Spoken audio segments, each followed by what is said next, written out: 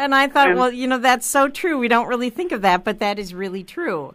And it's the life of the bread is not just a kind of side effect. It is in the process of making the bread. You're really using the yeast, and in the case of sourdoughs, even the other microbes to create the lift, to create flavor. It really is an integral part of baking the bread, not just a kind of a convenient byproduct. And really, bread is basically 4 ingredients: flour, water, salt, and yeast. But you talk about bread flour. Why is using bread flour so important? Oh, well, yeah, that came from sad experience. Like I said, as I was trying to bake all of these loaves of bread, trying to get it better and better, and trying to figure out what on earth I was doing, I baked a lot of bricks. And a lot of that was because the bread wouldn't rise right, and I looked at all kinds of reasons. Maybe I wasn't using enough yeast, maybe because I wasn't using enough, giving it long enough, or all kinds of things.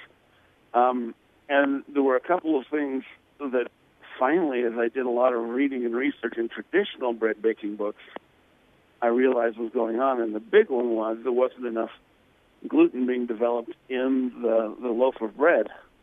Okay, well, what's causing that? Well, one of them is that the flour itself didn't have enough protein in it to turn into gluten. Well, that's why you have to use bread flour when making bread as opposed to all-purpose or other kinds of flours. You can use all-purpose flour, but you're going to need it a lot longer. It's never going to quite develop the gluten, and the gluten's not going to trap the gas by the yeast, and so it's just not going to rise as well. And then you do also address the question of the different types of yeast that are available. Is there any one that you prefer more so over the others? Oh, I don't know if there's any particular brand. I don't really worry about whether it's rapid rise or instant rise or any of those kinds of things. There's a lot of kind of esoteric kinds of yeasts that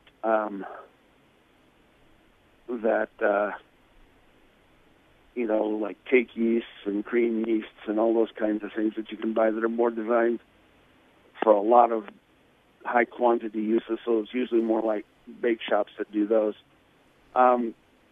You just get the little jar or the little packets. I usually get kind of an air compressed brick at the supermarket and then I store it in my freezer because it lasts a long time. And really my favorite, though, when I have the time to really do some slow, nice preparation, is to catch my own wild sourdough and let it season up over the course of about a week. And that gives you a great tasting bread because you have taken the time to let it germinate, I guess. Would that be the right word? Yeah, I guess you could use that word, or just ripen if you'll. Or ripen, right? You also talk in the book about knowing when your dough is kneaded well enough to put into the pan, and that's called the window pane test. Can you explain that? Oh yeah, that was actually a major breakthrough for me. Because, I'd see these recipes and they'd say knead for so many minutes. And so I'd knead for that many minutes, and then I'd have this brick. And I couldn't figure out what was going on. And my mom, who's a great bread maker, said, well, maybe you're not kneading it enough. And I said, well, I'm doing it, it says knead for 5 minutes, and I kneaded for 5 minutes. What's the problem here? And then I realized that all of these other factors were playing in, like the moisture content in the flour and the absorption of the flour and how old the flour is and whether or not it's bread flour or regular flour and all kinds of things like that. And so when I finally heard about this and started doing it regularly, then suddenly I started baking really good loaves of bread. The idea is that you're kneading along. And I usually knead by hand, but you can still do this trick if you're doing a machine. Stop, cut off a little chunk, roll it up in a little ball, and then hold it up and start kind of pulling it and stretching it almost as if you're making a little tiny pizza. And if you can stretch it to the point where you can see light through it, like it becomes translucent, like a little window pane, hence the name, without tearing, then you know you knead it enough. If it tears before it gets to a real translucent state, then you slap it back in and knead it some more. And by using that window pane test, then your bread usually comes out just the way you like it, right? Yeah, because no longer am I going by the clock, I'm going by the actual readiness of the dough. And sometimes if I'm using older flour, I may end up kneading for 15 or 20 minutes to get to that window pane. Other times when I'm using nice fresh bread flour, I may get there in 5 or 6 minutes. Well, as I said, your book has lots of great how-tos and lots of great information for the steps for bread baking, and especially bread baking in the Dutch oven. You also have a lot of ethnic bread recipes, pizza recipes,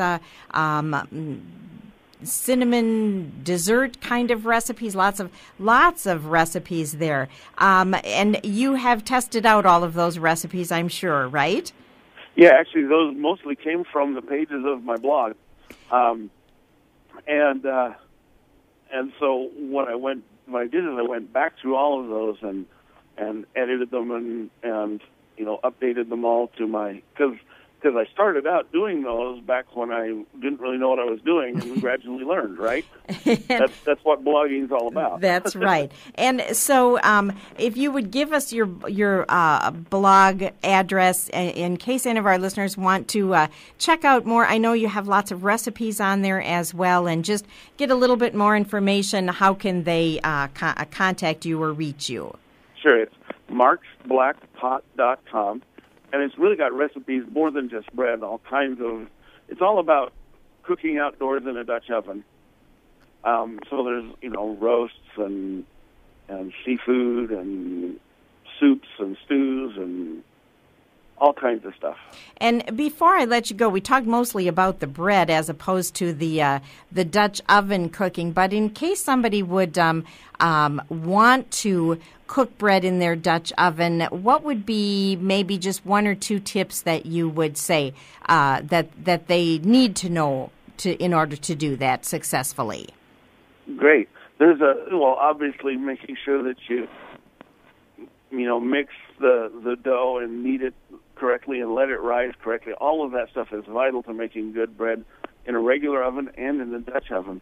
Once you get out into the outdoors in the Dutch oven, there's so many other variables that you can't control quite as well, like the outdoor temperature, the wind. All of those things can affect the amount of heat. So you want to make sure that you're being very careful in the coals that you're using on top and on the bottom of your Dutch oven. And also, in order to determine when it's done, I stick a little tiny meat thermometer in it, in the dough ball, and I bake it to about 200 degrees internal temperature. That tells me when it's done so much better than looking at how brown the outside is or trying to lift it out to thump the bottom. It's really the only way I found to make it a really good, consistent loaf of bread. Well, for anybody who has made bread in the past and wants to try something a little bit more challenging, I suggest you pick up a copy of Dutch Oven Breads. We've been talking with Mark Hansen, or check out his blog page, marksblackpot.com. Thank you so much for taking time to talk with us today. Well, thanks so much for having me. All right. Again, it's Dutch Oven Breads. We're going to take a quick break. We'll be back after this.